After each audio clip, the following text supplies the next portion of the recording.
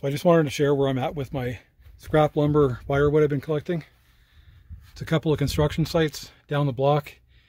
And I've been getting free wood from there every night, with permission of course. And this wood I'll be heating my workshop with all winter long. So this bin is completely full. This one is also full. And this one is nearly full. I know this type of firewood is definitely more appealing than scrap lumber. I think scrap lumber is actually easier.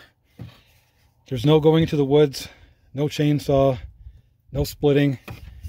Just buck this up and it's all done. The one downside to all this free lumber is it does have lots of nails in it. And I do keep my ashes for a number of reasons. So I just run them through this contraption here with these magnets, and it picks up all the nails and screws in it.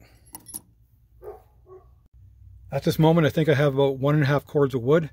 I will be collecting more, and I saved all this stuff from going into a landfill.